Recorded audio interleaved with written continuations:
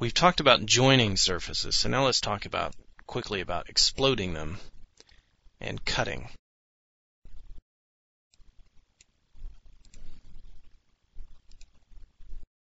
If I create a sphere, this is one shape.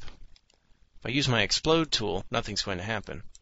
However, I can go here to plane, cutting plane in my surface menu, draw a line from here to here.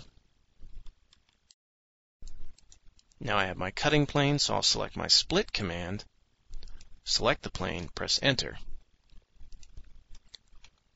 I'll delete the plane, and now as you can see,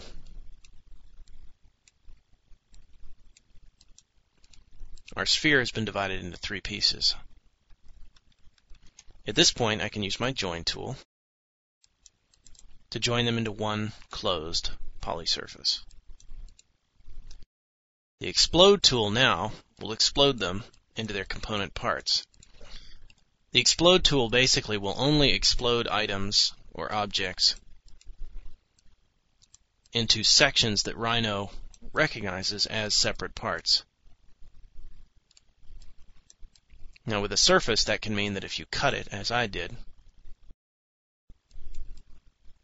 Rhino then recognizes where those cuts are, it remembers those cuts so that even if I rejoin the shape, and the seams disappear, I can still explode the shape, and I'm left with separate pieces. I could then cut this piece here again, plane, cutting plane,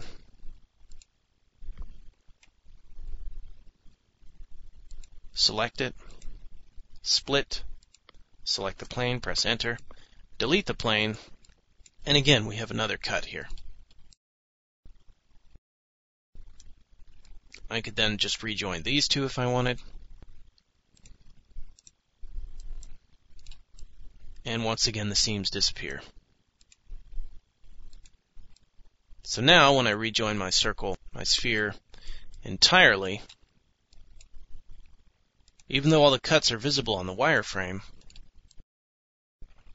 it's not visible in preview mode till I explode it, and then it'll tell you exploded a polysurface into 4 surfaces.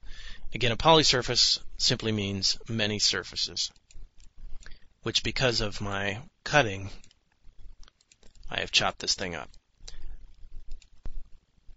Now, surface cutting plane will work on curves, surfaces, solids, polysurfaces. It will not work on meshes, however. So that's the basics of exploding and cutting.